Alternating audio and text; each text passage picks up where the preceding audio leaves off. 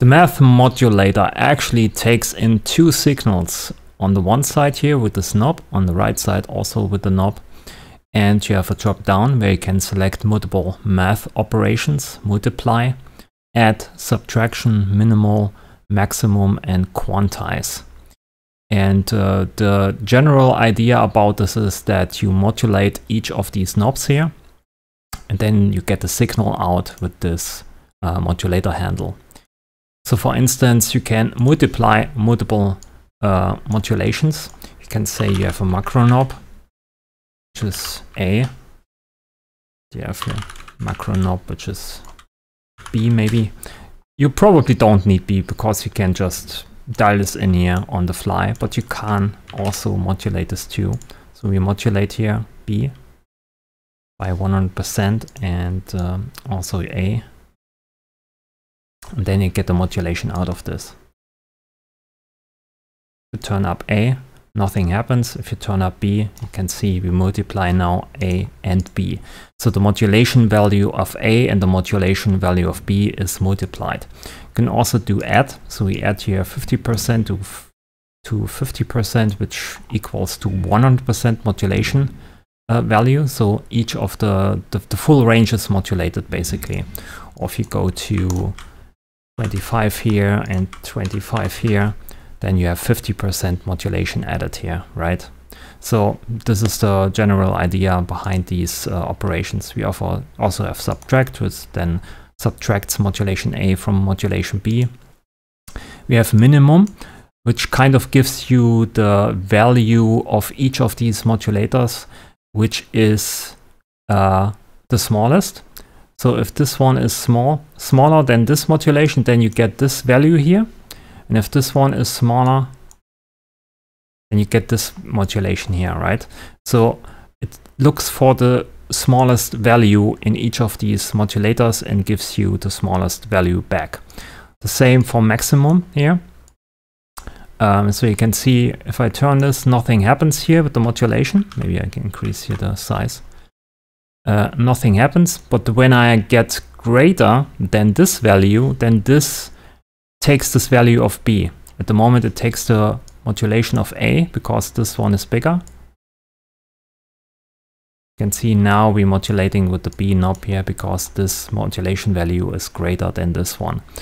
So this gives you basically the maximum of A and B back, exactly what it says.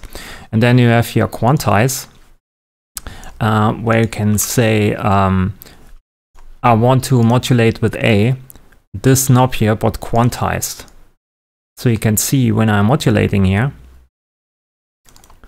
or maybe I go here to 0 and this to 0 and modulate this full range, and I modulate this full range so you can see what's going on.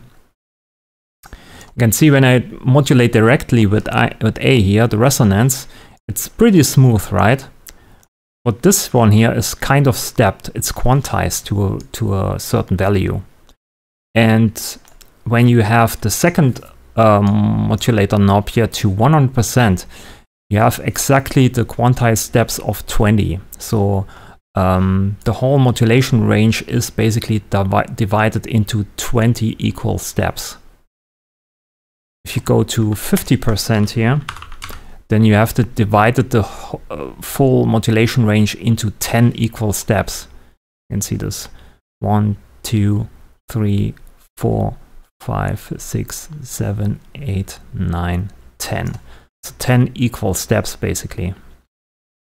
And you can make this even smaller here, maybe 10%, and then you get even less steps. So it's 2 steps at the moment here. So all you have to do, all you have to know is basically if you have this at 100%, your resolution or your modulation resolution is 20 steps. So now when we moved here the slider from left to right, we equally divided the modulation range into 20 equal steps. That's all you have to know. And yeah, you can switch between these math operations here. You can combine this not only with macro knobs, you can also use LFOs, of course. And just modulate this here in this way. And you can see this modulation is stepped now. instead of having a smooth kind of modulation applying. We go to 50, you can see it better. So you can quantize something. Also the same thing as before with the min-max. If we take 2 LFOs or maybe a random modulator here, and we modulate the B knob here, go to max, modulate this full range, go to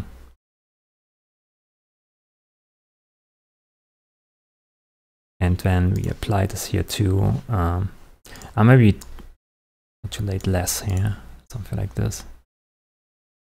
So now it takes basically the maximum value from either 1 or B and applies it to the cutoff knob here. And you can see it results in some strange modulations sometimes.